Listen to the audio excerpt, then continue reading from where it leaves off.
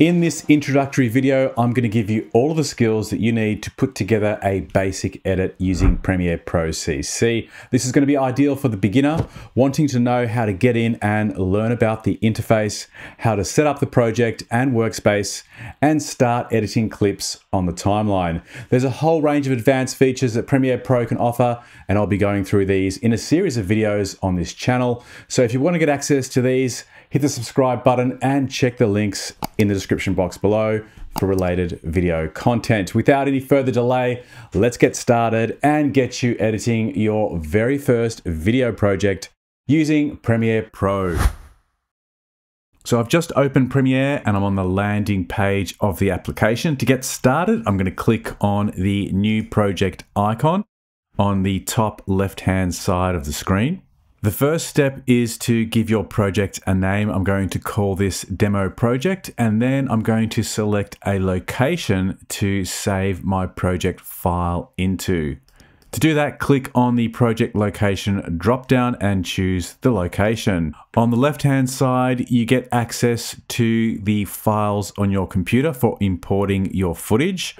I'm going to click on the sample media folder, which includes some samples that we can use for this demonstration. To select your media, you can go in and select individual clips, or just drag along all of the clips until they're all highlighted in blue to select all of the media in that folder. And then you can click on the create icon on the bottom right-hand corner of the screen. So here we are, this is the main interface of Premiere.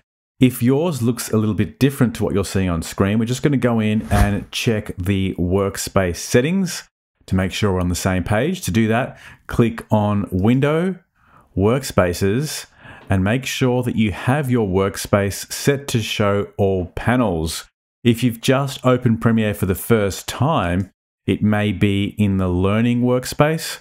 If you've used it before, you may have changed it over to any one of the other workspaces. My preference is to use the All Panels workspace, as you get access to all of the control panels that you need on screen at any given time.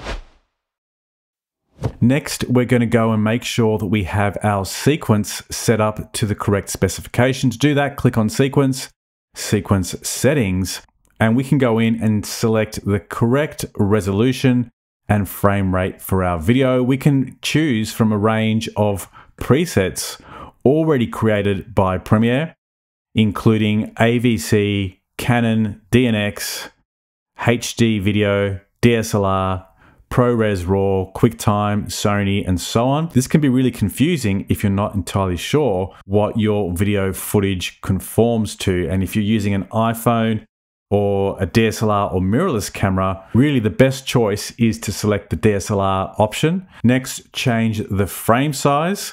In my case, it would be 1920 by 1080. If you're planning on authoring your video for social media in the portrait style format, such as that which is required for Instagram Reels and TikTok, for example, you'd change it to 1080 pixels by 1920. So it's 1080 on the horizontal and 1920 on the vertical. Or if I wanted to create a 4K video, it would be 3840 by 2160. Then make sure that your pixel aspect ratio remains set to square pixels, non-progressive, display format 30 frames per second, and leave the rest as is, and you should be ready to go. Click on OK, and we're now ready to continue with the edit. So having checked that, the next step is just to adjust the horizontal and vertical sliders in the timeline section so that we get a full view of the thumbnails that appear on the timeline.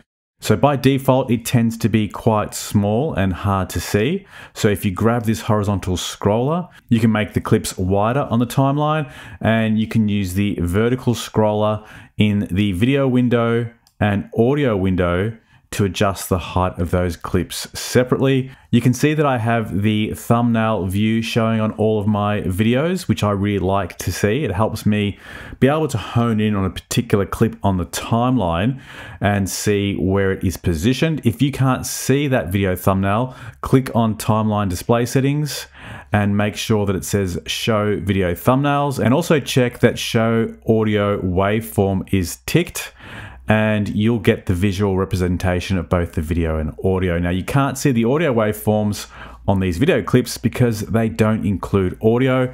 So if I just import an audio clip just to show you, File, Import, and drag it onto the timeline, you can see that the audio waveform is displaying on the audio clip.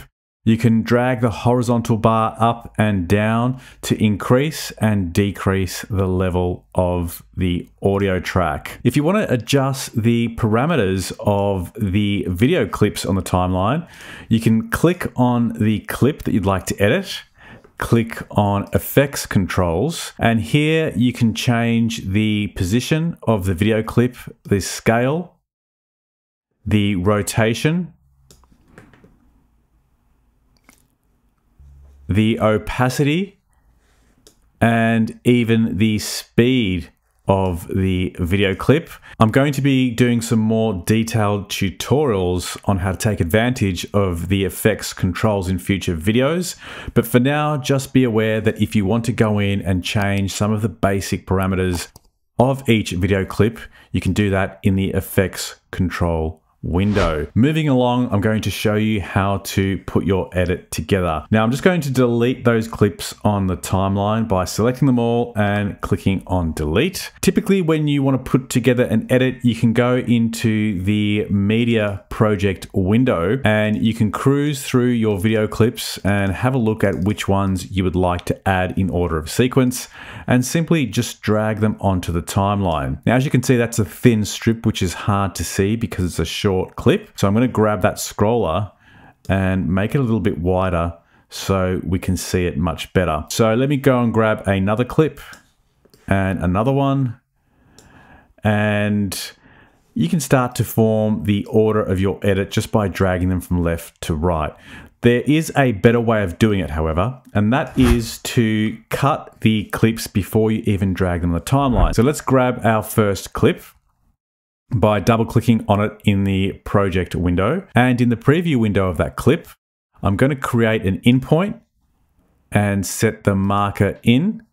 And then I'm going to drag the scroll bar along the timeline till I get to the out point, click on mark out, and then drag it on the timeline. Get my second clip, create a mark in point, mark out, and again, drag it on the timeline, and just go through all the media in the project window that I'd like to add, set the mark in and mark out points, and just drag them onto the timeline. Now you'll notice there's a couple of icons below the preview of the media. The video only icon will do just that. It will drag just the video of that clip onto the timeline, and the audio only icon will drag just the audio portion of that clip. This saves you having to delete unnecessary media on the timeline if you're just after either the video or audio of that particular clip. So once you have your main timeline edit in place, you can click on the play button icon under the preview window to preview your edit.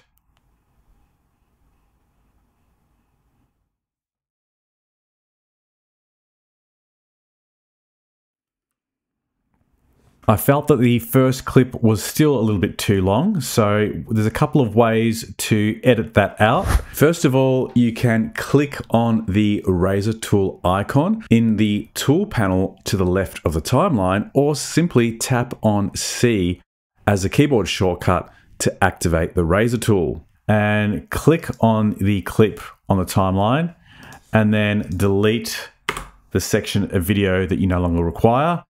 And to close the gap, you can simply right-click in the region in the timeline that is empty and click on Ripple Delete. And that will bring the video clips to the right-hand side, across to the left, closing that gap.